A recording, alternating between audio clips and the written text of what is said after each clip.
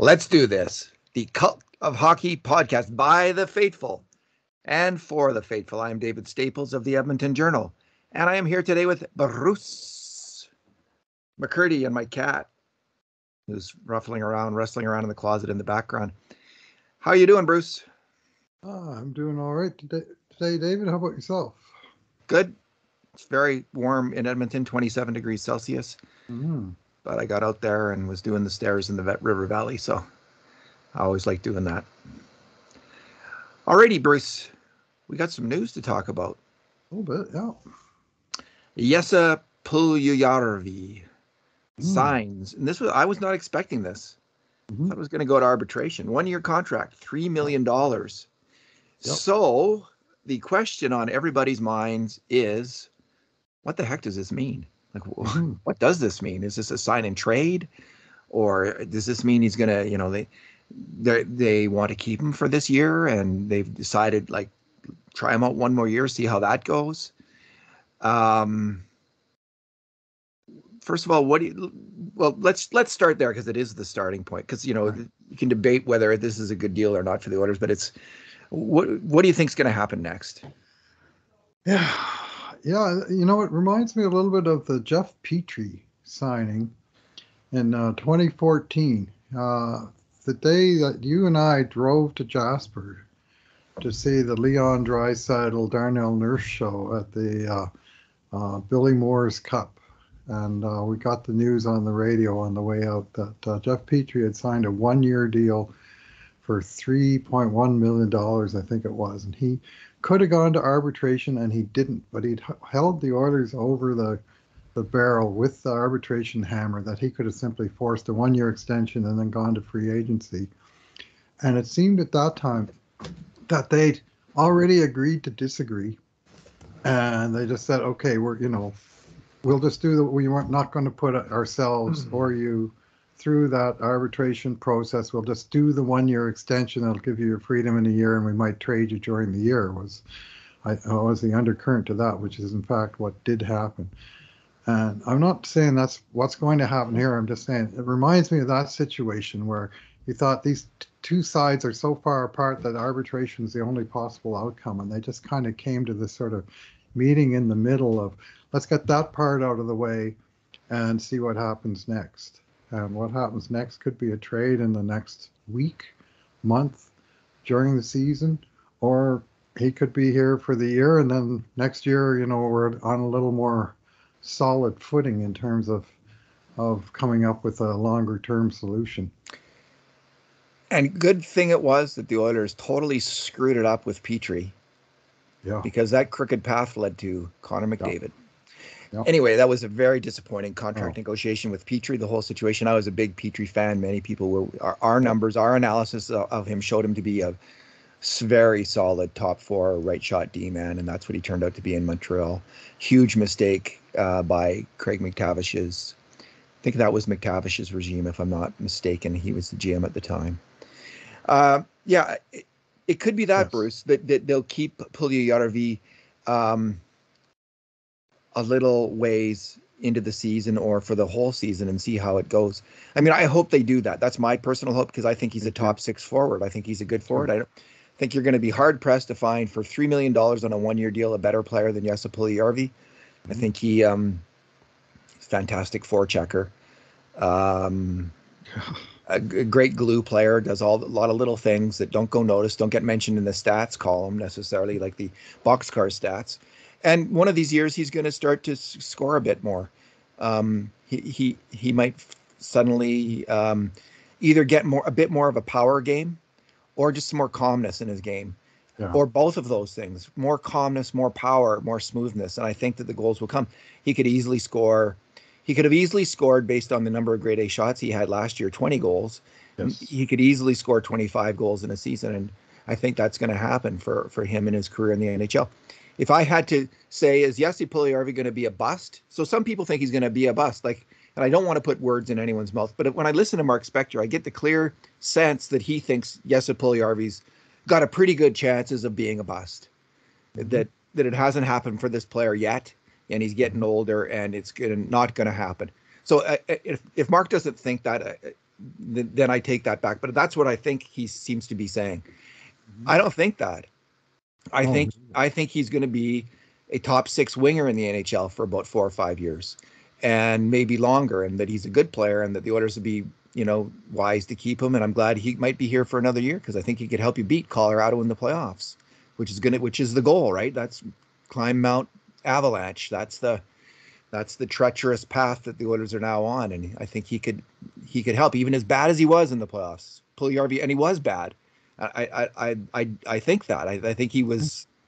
The puck died on his stick, as his critics like to say of him. It really did in the playoffs. He was not playing with confidence. That overlooks all year long he was making plays, and he just had a bad run of play.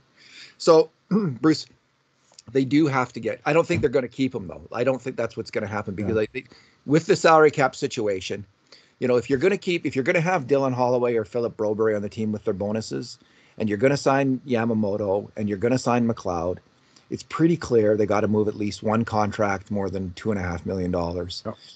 So I don't think they're going to move Kailer Yamamoto. So I'm going to take him off the list that we'll discuss, because I think that's not happening. So it comes down to 3 contracts. The Oilers will move one of these contracts in the next month. Tyson Barrie, Warren Foegele, Jesse Puljujarvi. Let's go the odds of moving each of those contracts. So what would you say? And I'll let you also describe the circumstances you're describing the odds, because what you'll think you'll get and what the odds are of that particular move happening. Do you want me to start, or do you want to start? Yeah, sure. Are we talking about what you and I would do, or what we think the Oilers are going to do? What the odds are of the Oilers doing it, not what you and I are doing. You can say what you would do, but what you think, what the odds are the Oilers will do, and what the deal will look like for those particular odds. Okay, go ahead. You go first, and I'll follow your lead. Okay, I'll start with Tyson Barrie, and at the start of the year, I think I predicted that Tyson Barrie would be traded, and I based that on. I really just did not believe Duncan Keith was going to retire. And even the insiders were saying it was like 85-15 or something like that. It didn't sound like it was going to happen. So as long as Duncan Keith was an Oiler, it seemed to me the Oilers had to move a big contract to sign a goalie and maybe sign Evander Kane, like get in the market for the winger that they needed. So they had to move out a defenseman then. Everything changed when Keith got traded. And what changed then was that the Oilers were down one major veteran defenseman who was actually really, really good. I think Duncan Keith is going to be missed more than most people think. He was a really good puck-moving defenseman, and he was adequate defensively in a top 4 role, which isn't always easy to do. Lots of people fail in that role. So he was okay as a defender, and he was really good moving the puck. Mm-hmm. So you lose him, and you have another player just like that, really good moving the puck, adequate defensively, probably in a top 4 role. I think that's what Tyson Barrie could do this year if asked. I don't think you can lose both of those anymore. You can't have that. So my feeling is the chances of them moving Barrie, there's still a chance, because they got to move somebody. The other thing detracting from the idea that Barrie will be moved is, and I didn't think this through when I was talking about Barrie most likely to be moved, is there was a glut of right shot power play specialist defensemen on the NHL market this summer.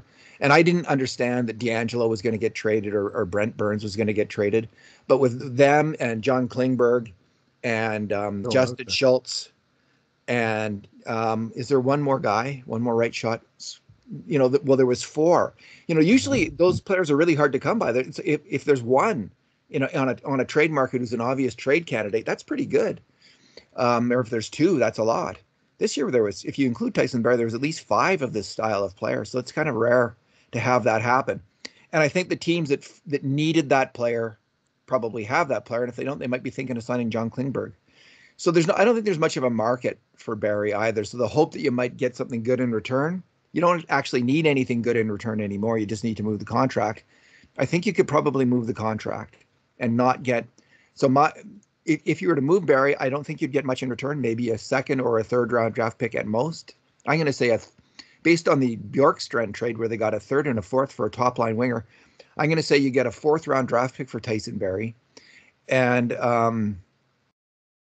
cap space. That's what you get. You get cap space.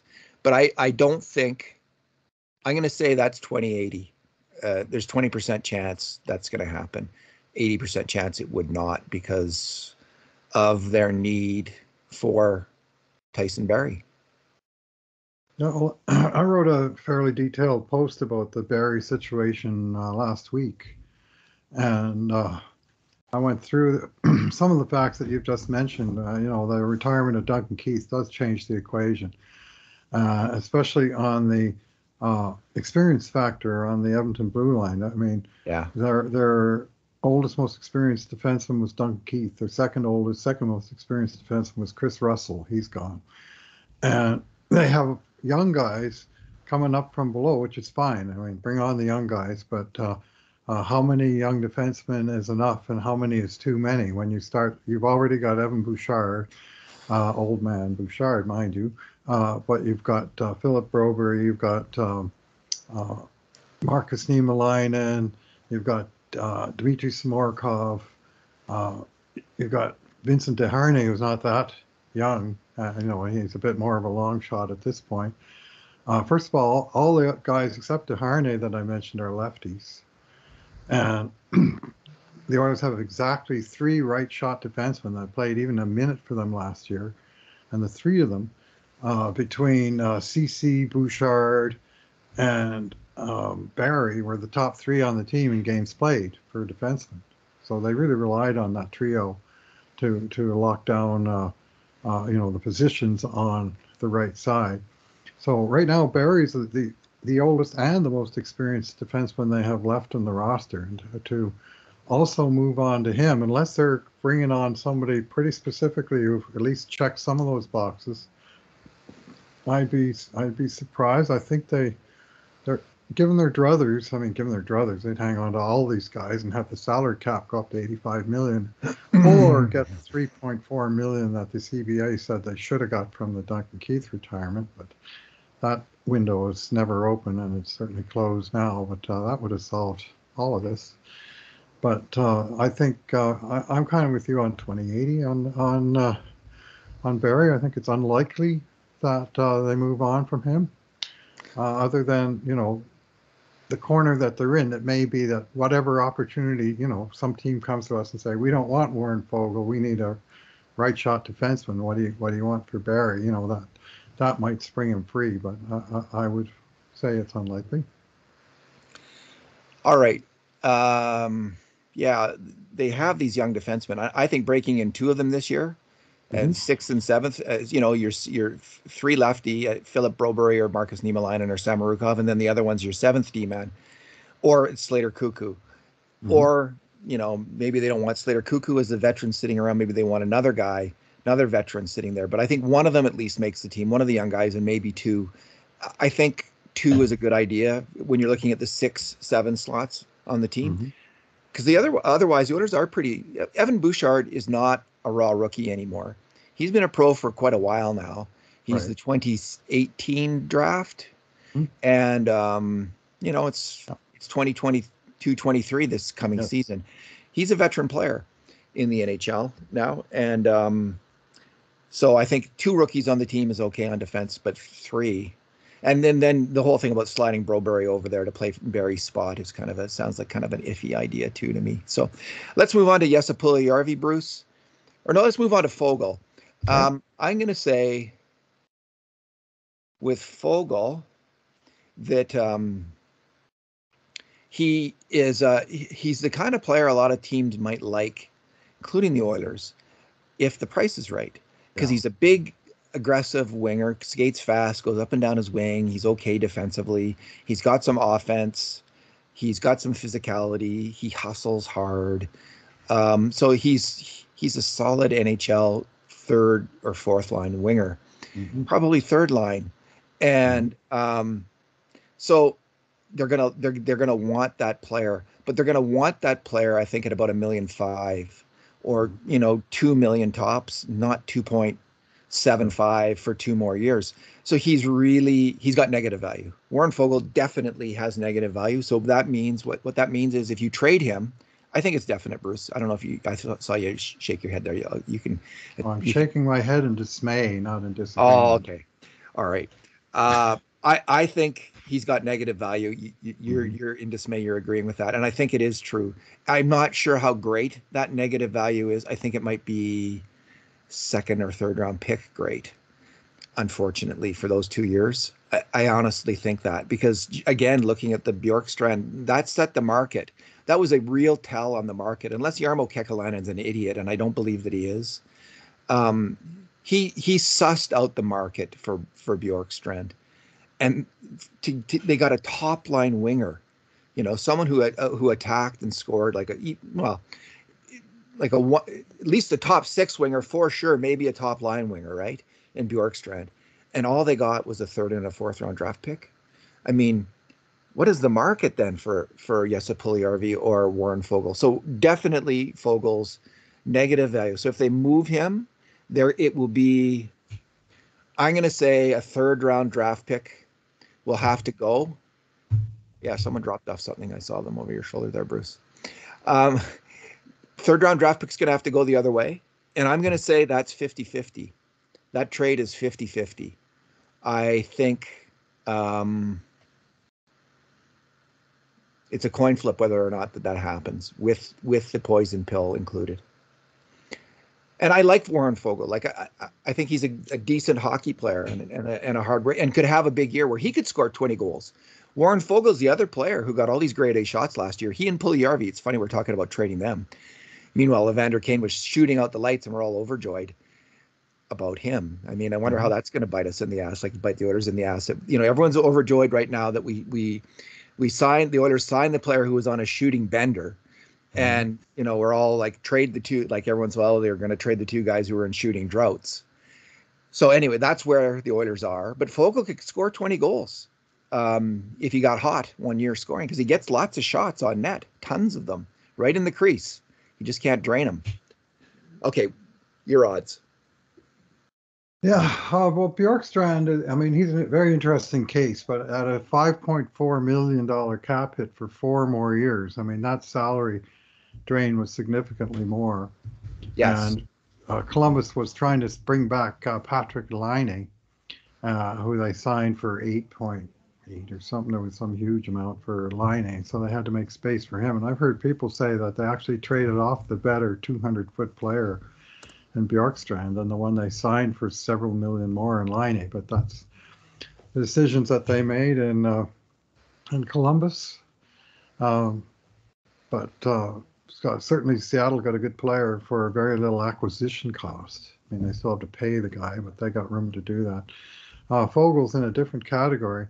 But I, as with Tyson Barrie, I wrote a detailed post about Warren Foegele, informed by the salary cap situation that there's a limited number of guys and one of them is going to have to move out, as we're discussing here. And I split the Oilers' projected roster basically in half, with the core 12 players being the top two lines, top two defense pair, the goalie, and the third line center.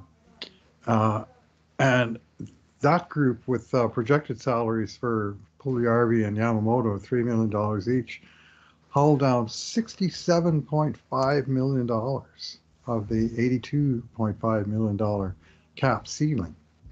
So all but 15 million of it's going for 12 players.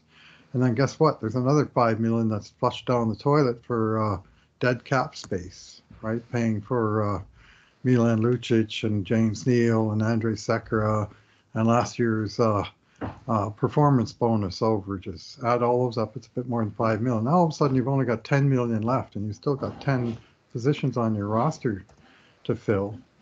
Well, the Oilers have one of those 10 guys who makes more than $1.25 million. They got veterans like Derek Ryan, Matthias Janmark at 1.25 million, and just standing out like a sore thumb, Warren Foegele at 2.75 million. And he's the one that doesn't fit in the roster when you look at it through that lens.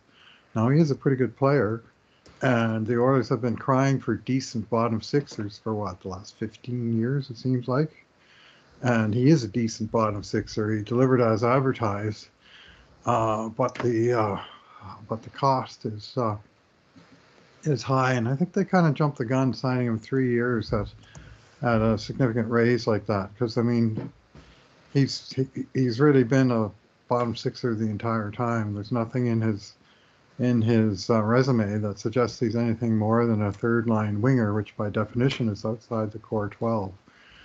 And nowadays, the way the salaries are being polarized, and the Oilers are a good example of this, a lot of big money to relatively few players, and a whole lot of guys in the NHL minimum through $1 million range at the bottom of the roster. And there's just not a lot of room for overpays. And to me, Warren Foegele's an overpay. So, like the guy, I hope he turns around, has a little better puck luck next year. I think they would move him if they could, but as you say, it's going to have not an acquisition cost, but what's the word I'm looking for? Anyway, moving on from him. Yeah, acquisition. Yeah. Yeah, poison pill. Yeah. And I think that unfortunately would be unavoidable. And I, for one, am pretty sick of the Oilers having to give up draft choices to deal with various scenarios. And what's the poison pill, Bruce? What do you think the poison pill will be? Third rounder probably sounds about right. But there's relatively few teams to which they could move him. I guess they could send him to Arizona to be with Zach Cassidy. Anaheim. What are the odds, do you think, that happens then? Foegele with a third rounder moved. What would you say? I'm going to say 30-70. 30% chance it happens, 70 that it doesn't? That he does get moved, and 70 that he doesn't. Okay, so I think it's more likely than you do that happens. Okay. I'm okay. Let's move on to Puljujarvi then, because I think this might be a little outlandish, but I do think that there might have been some persuasion of the Oilers front office from people in Edmonton who are into stats of various kinds, including us, making fairly compelling arguments. Because all of the stats, except for some of the counting numbers, work in Jesse Puljujarvi's favor. Everything except for goals and assists. Yeah. So goals and assists, he was at 1.82 per 60 at even strength last year. That ranks him 209th in the NHL last year. By comparison, Bjorkstrand was at 1.94, and he was at 174th.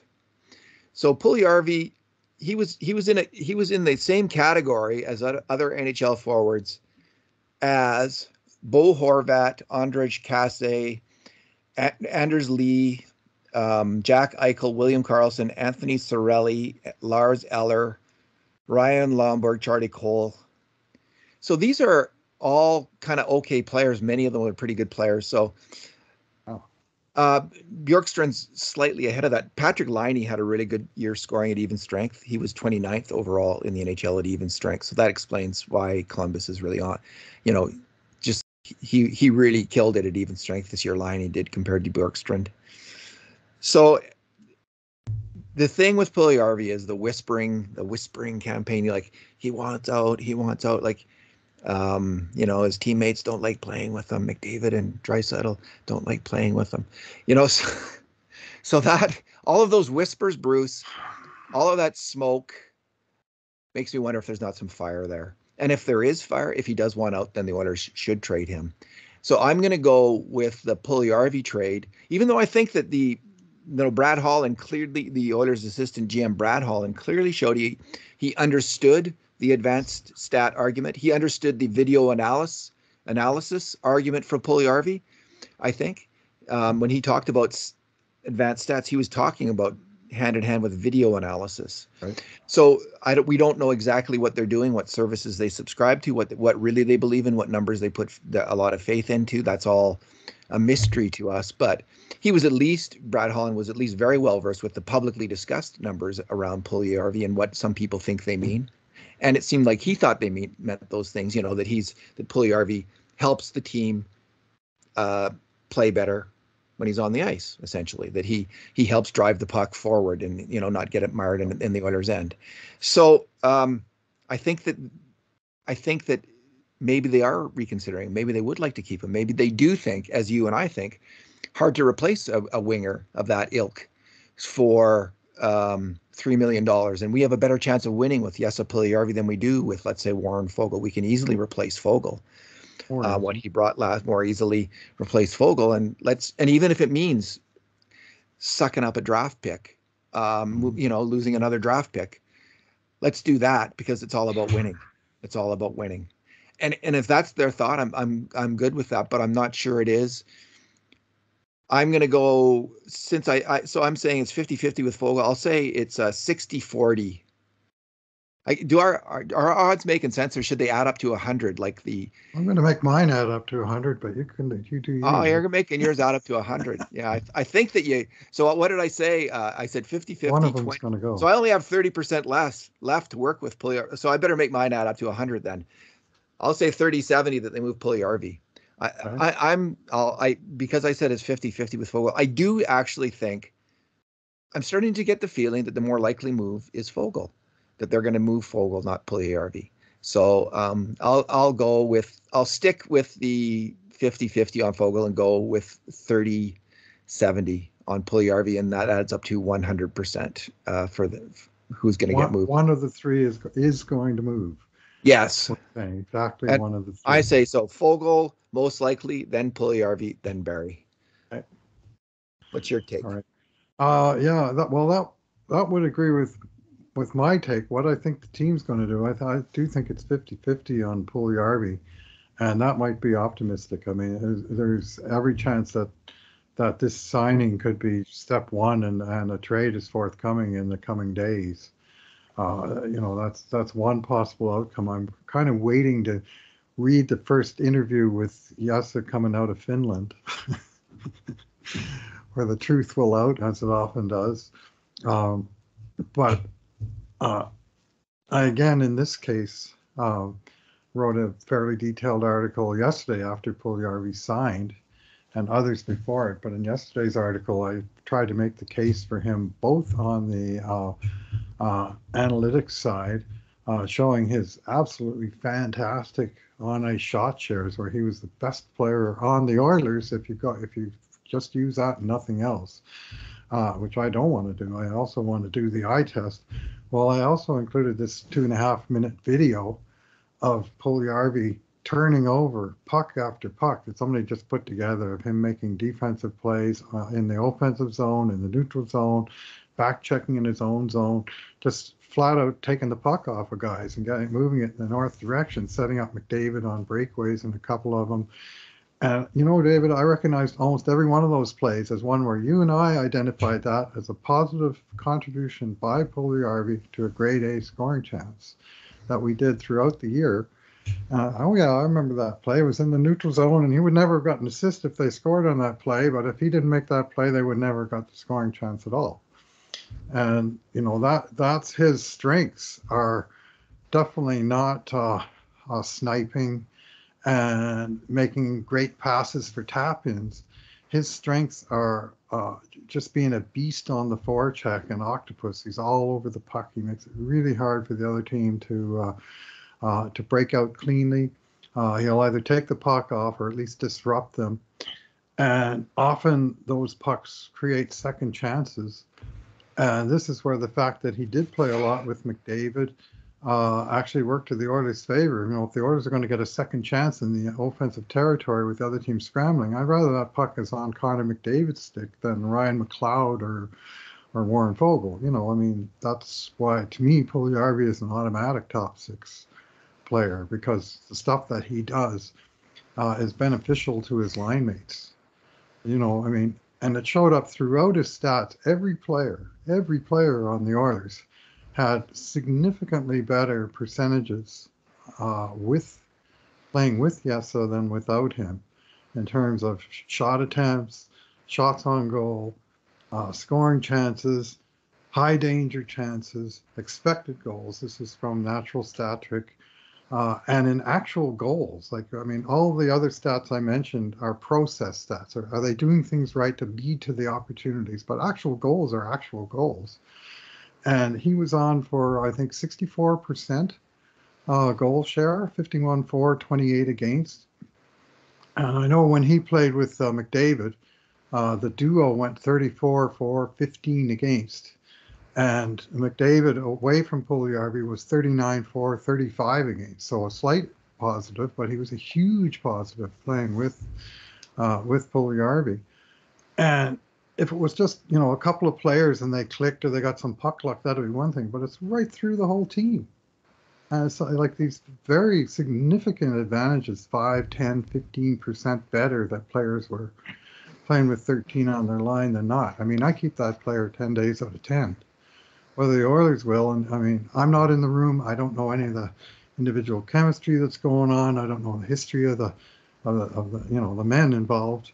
But a 24-year-old player who's still improving and already delivering results like that. And I mean, I mean, somebody else could say, well, I could make a 2.5 video of him whiffing on shots or falling down in the offensive zone. Yeah, you probably could. You could make a 2.5 minute video about just about anything. Come to that. Yeah. But this one by the excellent Dmitry Filipovich of the Hockey PDO cast, and he really knows his stuff. I've been listening to that cast, and it's good. Anyway, that it's a pretty convincing sequence of him just dominating around the puck and creating advantageous situations for his teammates. The shot shares argument, clearly a lot of people believe it, and a lot of people who work in analytics in the NHL believe it. And the reason I don't put as much weight on it is simple. I think by far Connor McDavid was the best player on the Oilers. Yeah, not arguing. And I find it curious that if Connor McDavid was the best even strength player on the Oilers, and I don't think it's that close, why isn't he the one who's leading the team by a significant? Why doesn't that stat show him significantly ahead of every other player in terms of driving the play, in terms of shot shares, in terms of goal shares? Like if the stat really did show two-way dominance, whatever it's supposed to, Connor McDavid would lead the way. And the fact that he doesn't lead the way in one year, he finished 9th recently. I just think, I don't discount it, but I don't put the weight that other people put in it because Puljujarvi led the team. It just says to me, well, there's something wrong with the stat if Puljujarvi's leading the team. If you're using this stat as a proxy for two-way effectiveness, which it seems to be, McDavid should lead the team. And if it doesn't, you should be asking, what's wrong with this stat? And why am I putting a lot of weight in this stat as opposed to a stat like even strength point scoring? Connor McDavid way ahead of Jesse Puljujarvi on even strength point scoring, even though Connor McDavid didn't have a great year even strength point scoring. He was one of his weaker years at that. But to me, that said, there's other forms of analysis. Like when all of the forms of analysis mash, our form of analysis is based on video review of the player. It's based on kind of a enhanced eye test, you could put it that way. Plus, we're trying to counteract each other's biases, whatever biases you or I might have, by going over each other's work and trying to come to an agreement on what we saw, which is not easy, to watch a hockey game and agree with someone else on what happened on a play. We often have some pretty good arguments there and some heated debates. Once in a while we do. Anyway, with Puljujarvi, all of these numbers mesh that we're getting, and I suspect all the numbers the Oilers are getting also mesh with this. They have numbers, and we don't know what they are. And I'm just guessing here. But because our numbers pick up on these things, the on-ice numbers that, a huge part of the hockey community puts a lot of weight in, they say the same thing, that this is a good hockey player. So I'm thinking the Oilers are starting to put some weight in it, and that's why I think it'll be Foegele and not Puljujarvi moved out. The greater likelihood of that. Yeah, well, not in 1 million years will I tell you that Jesse Puljujarvi is the best player, was the best player on the 21-22 Oilers, or that he was the best player on his line. I'm saying he's a wonderful complementary player on a line, and when he's on a line, that line is better. And that includes even Connor McDavid, who is, as good as he is, he produced his best results when he lined up with Puljujarvi. When he wound up playing with Yamamoto or a different winger, McDavid's results were depressed a little bit, whereas Puljujarvi would go to another line, and that line would also produce good shares. And again, this is just one aspect of the analysis of the game. And clearly, JP's got a lot of work to do on finishing and some of the boxcar stats, which, sixth on the team. Well, that's top six, but you'd like to see more. But when his line is dominating to the point of 34 goals to 15 with McDavid, or 11-1 with Evander Kane on his line, that's a chemistry you don't necessarily want to mess with by just trading away the guy because you don't like his contract. I think the on-ice shot shares, actually, when you look at like the shots for a forward, tell you a lot about the forward. If a forward's out there and a lot of shots are being generated and good shots and goals, usually the forwards are involved in it when they're out there. I find that like on the defensive end, the shot share numbers for wingers especially are random, and don't say much about the players. So anyway, we don't have to get into this full debate right now. But first, let's move on to the next topic on the list, which is Philip Broberg. One last thing on that. Yeah. Just the reason why I'm going with the 20, 30, 50 on those exchanges. Yeah. The impression I get from a distance is that Ken Holland is trying to build a team of guys that like each other, get along, or are good good in the room, all that stuff. And he's gone the opposite of the Peter Chiarelli. Let's bring in the guy Connor hates the most on our team, and Brandon Manning. And he's brought in some of his training friends, Warren Foegele being one of them. Tyson Barrie is a popular man in the room.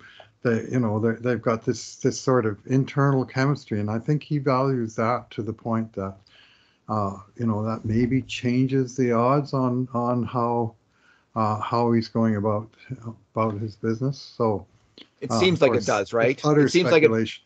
But it seems like it favors Foegele. Like it feels like everything. Like, listen, we have our ears to the ground. We're hearing the sportscasters. We're hearing the people who talk to the coaches and the managers off the record all the time, right? Mm-hmm. We listen to them all the time.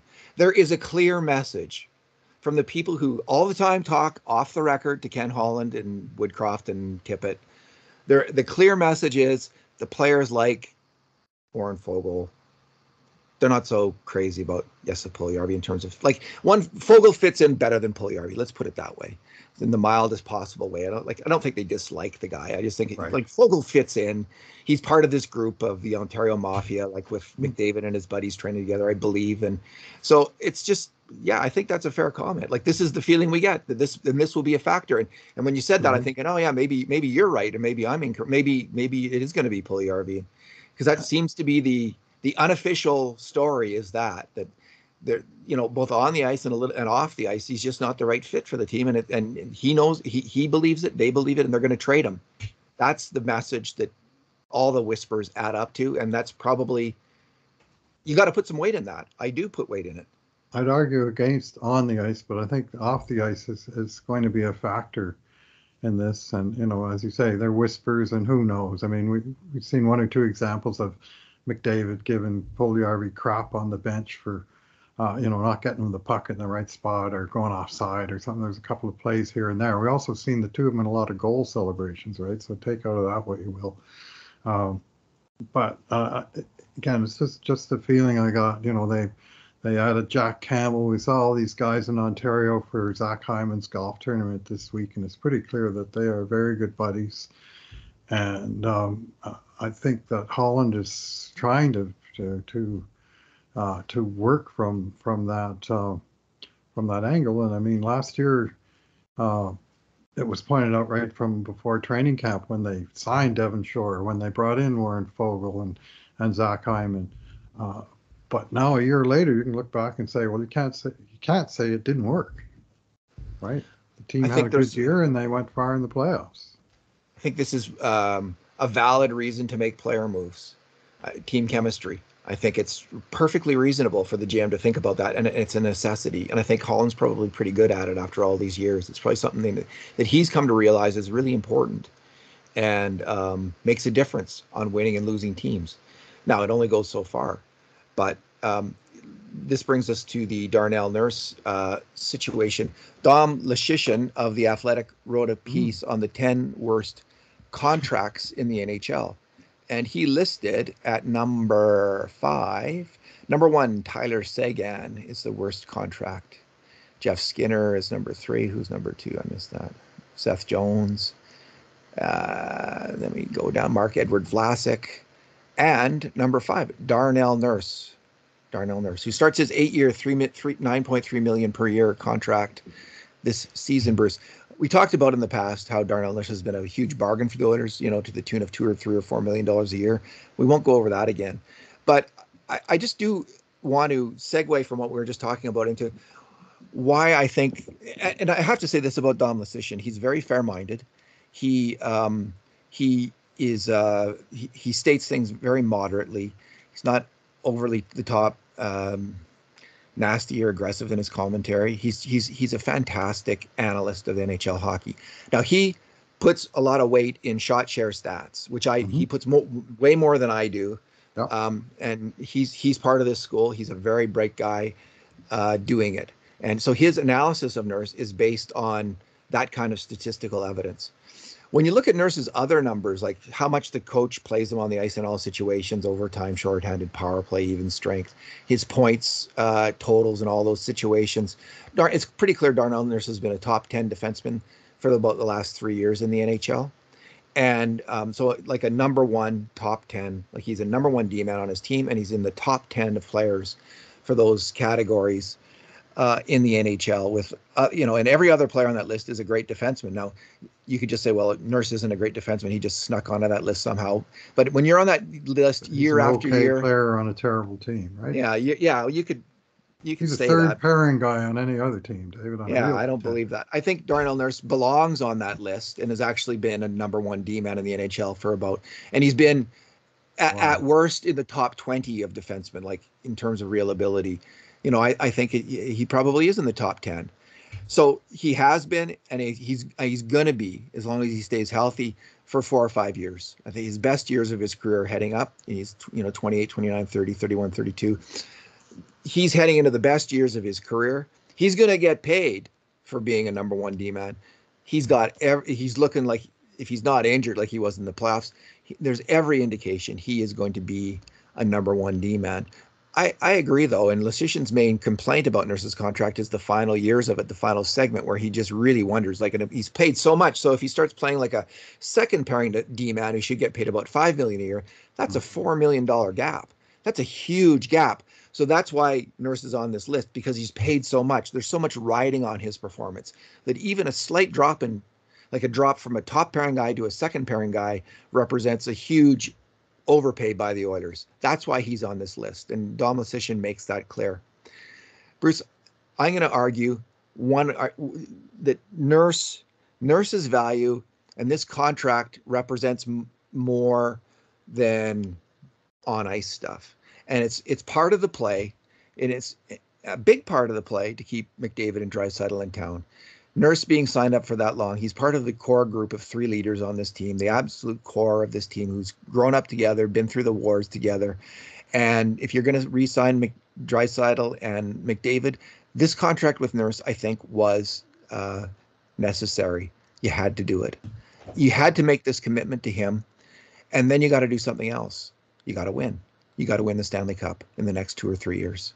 You got to win the Stanley Cup. But you had to also sign Nurse, because if Nurse was signed up for 3 or 4 years and was going to leave, let's say he was signed up for 3 more years, like Draisaitl was, or 4 more years like McDavid, the chances of them splitting apart then increase. If he's there and they know he's here, you know that he's going to be doing everything he can every minute of the day to convince him to stay. If your best buddy's doing that, that has an impact on you. And then if you win together, if that comes together and you win, and then you think, well, Darnell's going to be here, and this is a good team, and because Leon Draisaitl comes next, and Connor McDavid, we'll see what he does. I just think it increases the odds incrementally, only maybe, of them staying together. But I think it's real. I think maybe it's like 5% more chance that they'll stay together because Nurse signed 8 years as opposed to 4 or 3. So that's one of the factors in rating Darnell Nurse's long-term contract. And because of that, it's one more reason that I'm more inclined to give the contract a thumbs up, which I do. Yeah, well, some might say, well, when it comes time to re-sign Draisaitl, that the Oilers won't have enough cap space because they're paying Nurse too much. I mean, that's the kind of the flip side of the argument. Now, Nurse himself was on the wrong side of that equation twice when he got the two-year bridge contracts that took him right to the cusp of free agency potentially, where both times, the Oilers ran out of money. I mean, in 2020. They probably could have got him for 8 years at $7 million. That would have kept him through, 2028, as opposed to 2030. But Ken Holland put his priorities elsewhere and signed Zach Kassian to a 4-year deal in January. And then by the time he got around to signing Nurse, there wasn't enough space to go deep with him. So Nurse bet on himself, put together 2 pretty good years. And well, actually, 1 really good year, and then he signed the 8-year extension when he still had a year to run on his other. As soon as the negotiating window opened, they started negotiating and they got it done. But it so happened that it was in the bull market, isn't it? It was a bull market for workhorse defensemen that summer, and. With Seth Jones and Zach Werenski, who's also on Patrician's list of worst contracts, both getting extensions just before Darnell did. And I've made the case and continue to make it that the Oilers kind of got the shaft when Chicago made that trade for Seth Jones at the draft, and immediately announced the 8-year extension that set the new market at $9.5 million for that class of players, when in fact that window wasn't even supposed to be open yet. And normally the window for negotiating with a player a year in the future opens the day of free agency. You may recall this year on July 13th, day free agency opened, Tampa Bay went out and they signed 3 guys, Mikhail Sergachev, Eric Chernak, and Anthony Cirelli, 8-year deals, all kicking in 2023. And the reason they did it all on that day was that was the first day they were allowed to do it. They sort of opened the window on the new sort of fiscal year of hockey. And Chicago announced this 8-year extension for Seth Jones on draft day, which is like a week before, and it reset the market. And then Columbus came in and signed Werenski, and of course they had to pay him at least $1 more than Chicago paid Jones, because it was Columbus who traded Jones to Chicago. So, well, the guy we kept's worth more than that guy. And so now Nurse has got suddenly 2 comparables. And the base value of that contract went from probably $8 to $9+ million. And, it was just a set of circumstances that wound up conspiring against the Oilers just at the time that they were locking them up for the big long-term contract. It really stunk, didn't it? Mm-hmm. It does. Yeah, I would have filed a grievance if I was the Oilers on that announcement of the Jones signing. That was out of line. Didn't they have every right to do that? I don't know. The league would have ruled against the Oilers. We know that. Rule 1.1.1. So when Draisaitl comes up, Bruce, they'll have $45 million in contracts on the books for that first year of Draisaitl's new contract. So that's like Campbell, Nurse, McDavid, Nugent Hopkins, Hyman, Kane, Kulak's contract still there. CC's contract is done at the same time as Draisaitl's. So that they will have, hopefully maybe the cap will go up by then too. I mean, it's going to take a lot of money to bring back Leon Draisaitl, obviously, right? Yeah. So cap will be $90 million by then, I expect. We'll see what happens. I think being equal, if Nurse is still playing like a number 1 D-man 3 years from now, that'll be fine. He'll be paid market value. Like it's high at the high end of his market value. He is number 1 D-man, get $9 million a year in the NHL. That's the market right now. Sometimes it's even more, 10 million. So, Nurse is paid. I don't see it. I'm more worried about Nugent's contract, honestly. With Nugent's even strength scoring, which has been really weak the last couple of years. And, you know, if he takes a drop, any kind of drop in his play as he heads into his 30s, he doesn't have a long way to drop from being an even strength scorer to being a guy who really can't get it done at even strength, like Kyle Turris all of a sudden. So I'm more worried about the Kyle Turris scenario with Nuge than I am about Nurse's contract not working out. If I'm completely honest, that's my... And Nuge's contract's enough that I'd be thinking, what is going to happen? Like, you know, like, will he have a drop in play at age, 31, 32? Or is he going to find a way with his great superior skating and skill to keep playing really strong hockey till he's 35? I can also see that happening. Like, he's not Kyle Turris. He's a much better skater. He's faster. But that's I'm more worried about Nuge's contract than I am about Nurse's contract. Yeah, and of course he earns a big chunk of that salary on both special teams. He does, and he really is a superior penalty killer. But on the power play, like, Nuge is a good power player. Evan Bouchard would look pretty good on that spot though too, and so might Kailer Yamamoto or Jesse Puljujarvi or whoever, someone else, like maybe Dylan Holloway. We don't know. Like, there's all kinds of people. So Nuge is I don't think he's an indispensable power player on the Oilers. He has become, I do believe, a great penalty killer, riding Nugent Hopkins. And his defensive play at even strength has also picked up, I think. He had never been strong at center, I don't think, until he moved back there this time. And I thought he was really good at center through the playoffs and when he was moved into that position this year. So, all right, Bruce. Philip Broberg.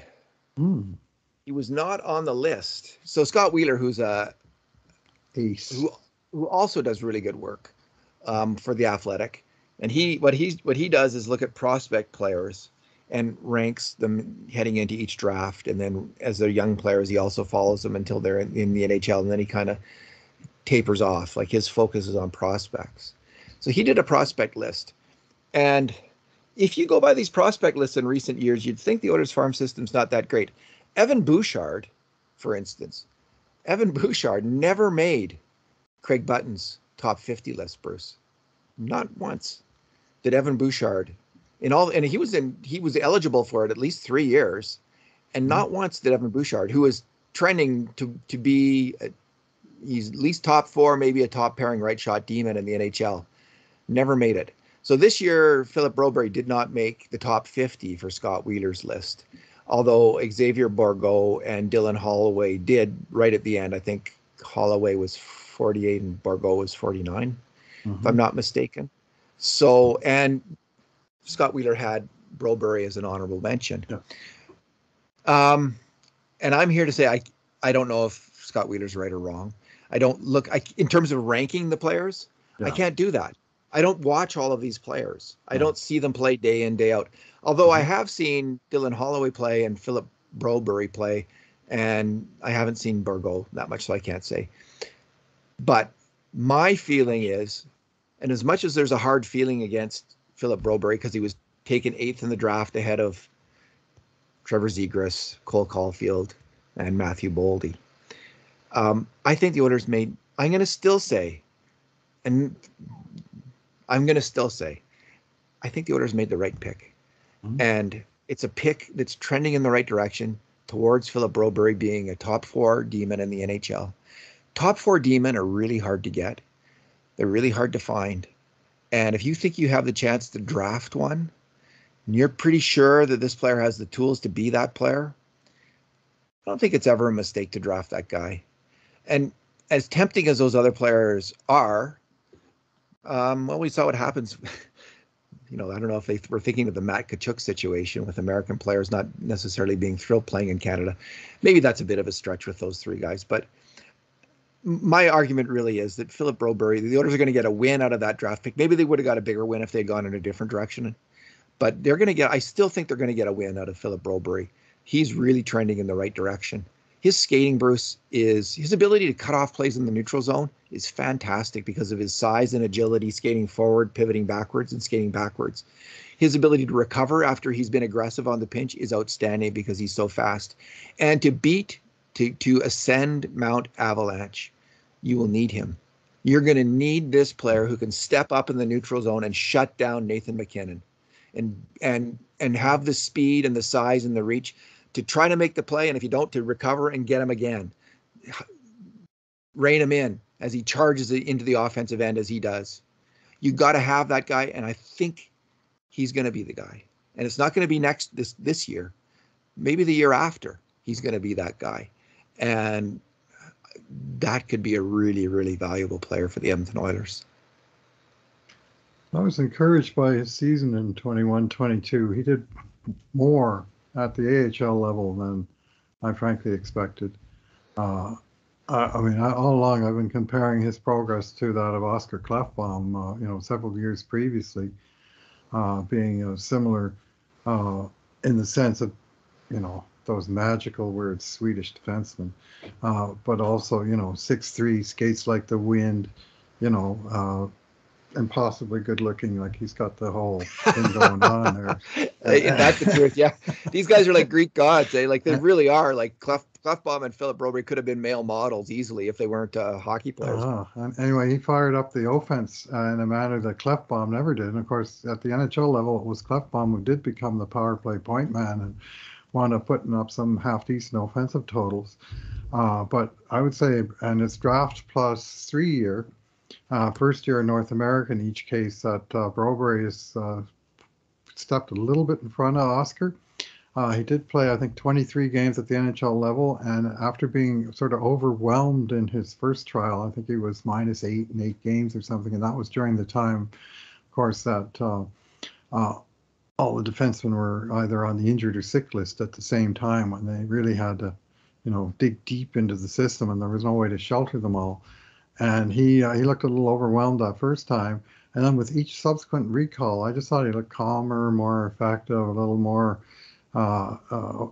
aware of his surroundings and secure in his own skin, within those surroundings. I just like the progress that was evident by eye, and I think supported largely by stats, certainly by goals for and against stats.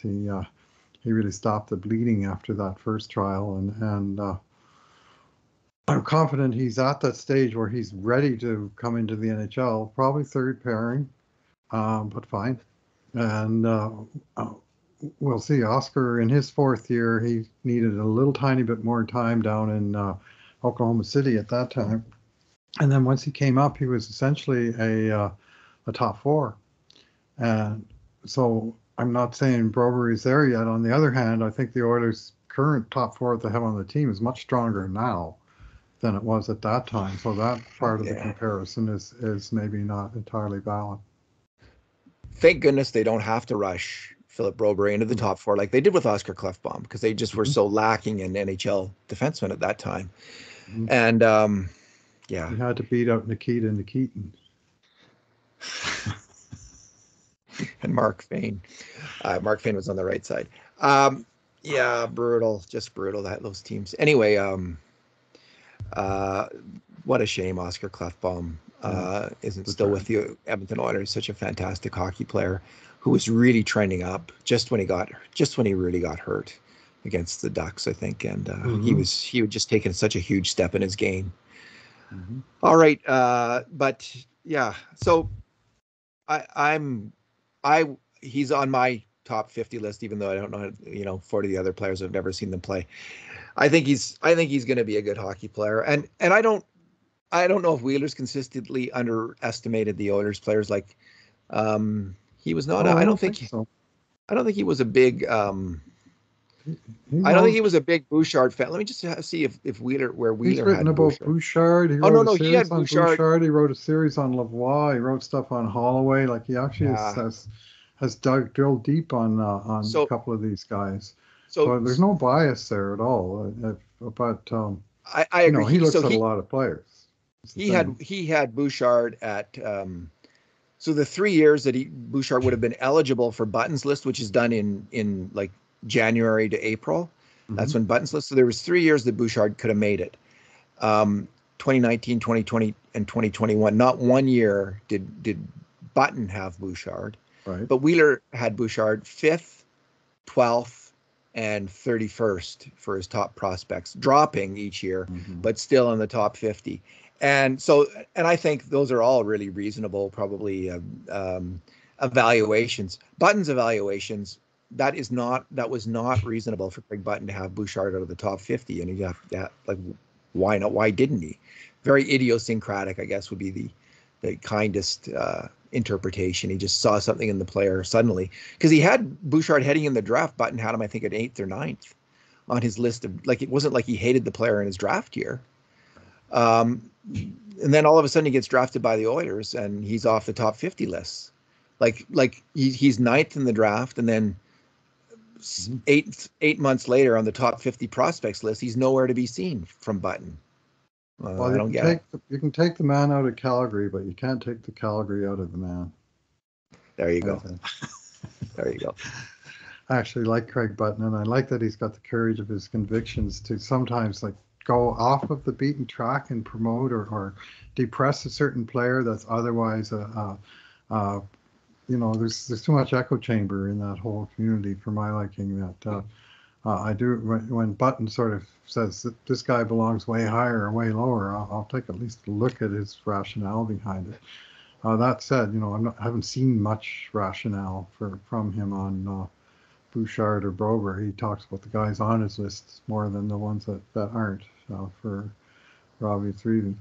And looking at Wheeler's list, I mean, you can say, well, the Oilers are in trouble. They haven't got a single guy in the top 47. Or you could say, well, 50 plus 10 honorable mentions. I got 3 in the top 60. We're doing better than a lot of teams with that kind of depth of prospect. And it's just the 3 most recent first-round picks in Broberg, Holloway, and Bourgault.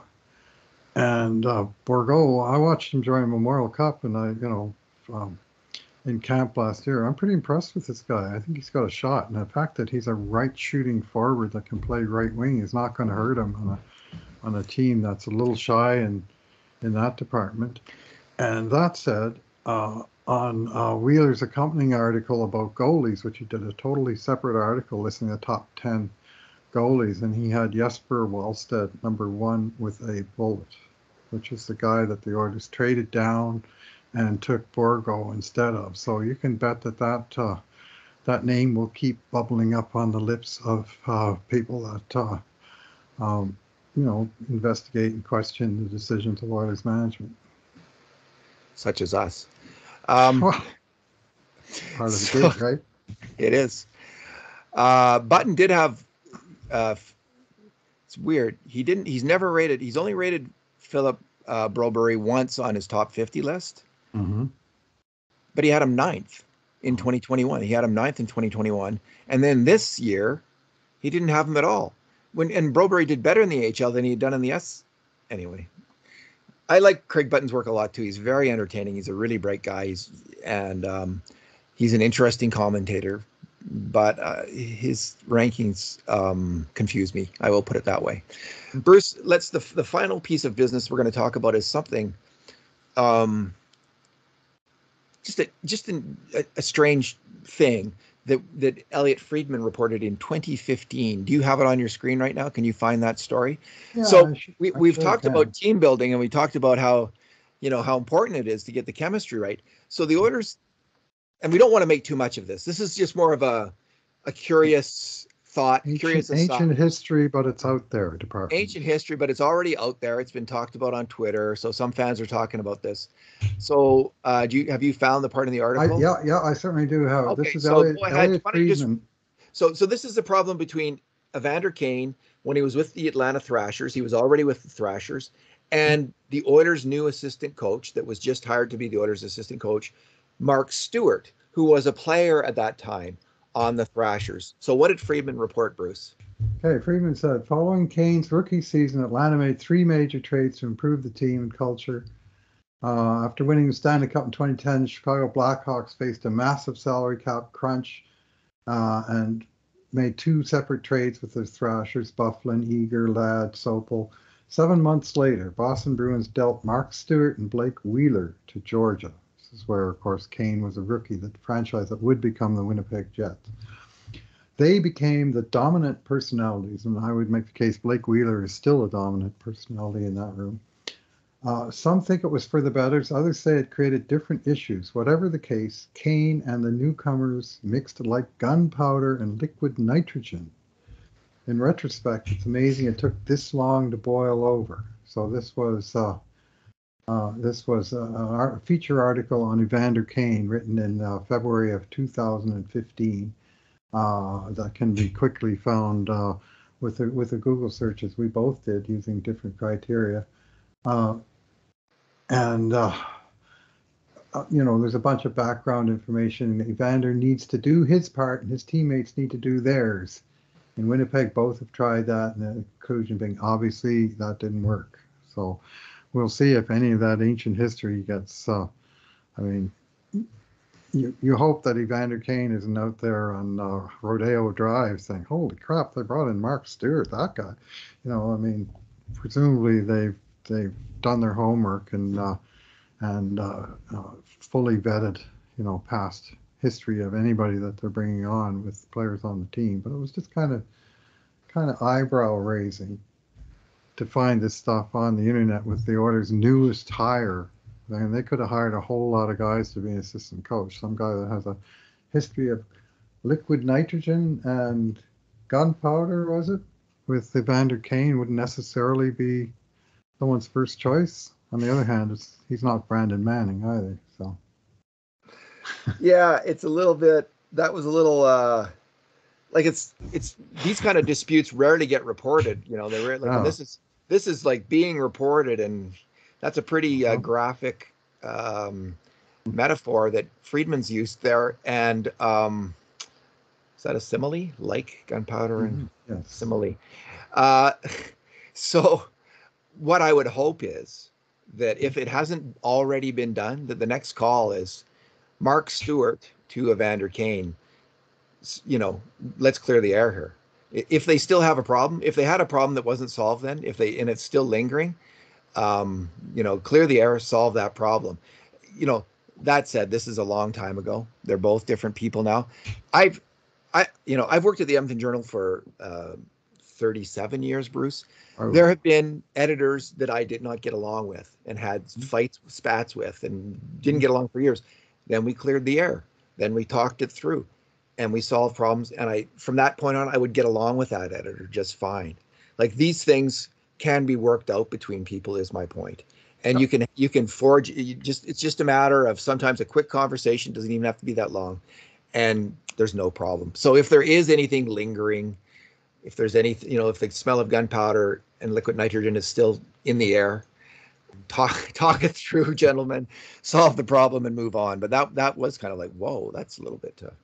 Well, I would suggest that Evander Kane is a very different man now than he was in 2015 or 2011 in Atlanta. And there's chances are good that Mark Stewart is also a different man who knows that his new position in the food chain is a lot lower down than it was when he was a regular player and a veteran in the locker room, as opposed to being the third assistant coach and the newcomer in an existing strong team. So I would like to think that they'll be able to resolve whatever might be left from that without any lingering issues. But it was curious to read this ancient history and say, holy crap, these guys are both going to be in the same dressing room this year, and it's in Edmonton. So yeah. Well, we got the Oilers. The Oilers. I mean, the other thing Edmonton has is a strong leadership group with McDavid, Draisaitl, and Nurse. And the other interesting thing I saw was the Andrew Ferentz's thing. He wrote this tweet thread about when he was captain of the team and the rookies were I think it was when they were out in Jasper that same time, and Draisaitl was there. Mm-hmm. And Ferentz has a friend who was in the military, ex-military. Oh, right. He took him out to the bush. Mm-hmm. And it was like a couple of days, I think, that they were just kind of basically living off the land and having to work together. And Ferentz wanted to see them, like his teammates, as people, these young guys as people. Like, who's going to be the guy who complains about the dry salmon in the food line, the first world problem of that, and who's going to be the guy who's uncomplaining, looks to solve problems, is very resourceful, and gets the job done. And the player he singled out as having a Mhm. great attitude and leadership ability was Leon Draisaitl, which I found really heartening Mhm. because there's criticism of Draisaitl, his body language and so, and I will criticize his defensive play now and then, as you well know.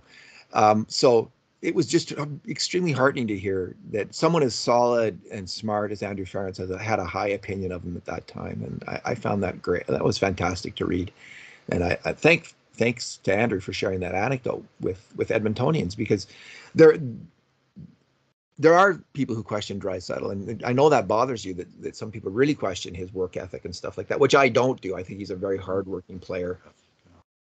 The odd bad line change accepted, but he's tired when he comes up. Leads the NHL in ice time by a forward. Poor Yeah, work ethic. work That ethic. just Yeah, doesn't mesh. yeah, Sorry. he's a beast. He is a And beast. having spent time at a Oilers training camp, watching Leon spend 20 minutes after basically the end of practice when most of the other guys were going off, lining up in the right circle, taking pass after pass from a coach across the ice, behind him, in front of him, hard pass, soft pass, in his feet, right on his stick, just snap, snap, snap, snap, one shot after another at the net. Gave me some real insight in how this guy went from being a 30 goal scorer in junior to a 50 goal scorer in the National Hockey League. And that is not poor work ethic. It's not the stuff we normally see on a day-to-day basis, but it's the stuff that sometimes separates the truly elite from, the merely good to great. And Well, how does any human being get to pass the puck on his backhand like Leon Draisaitl can do it?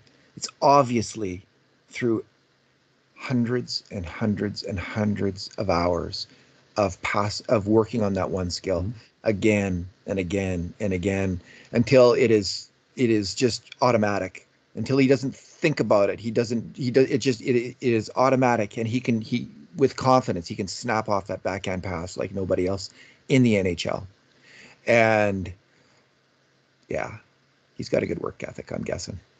All right, Bruce, any other thoughts? Do you want to leave it there, or any covered the covered the I think territory? we covered the territory. Next up, Yamamoto and McLeod getting done, and then we'll see some kind of resolution of this salary thing. But that could take anywhere from a week to 2 months.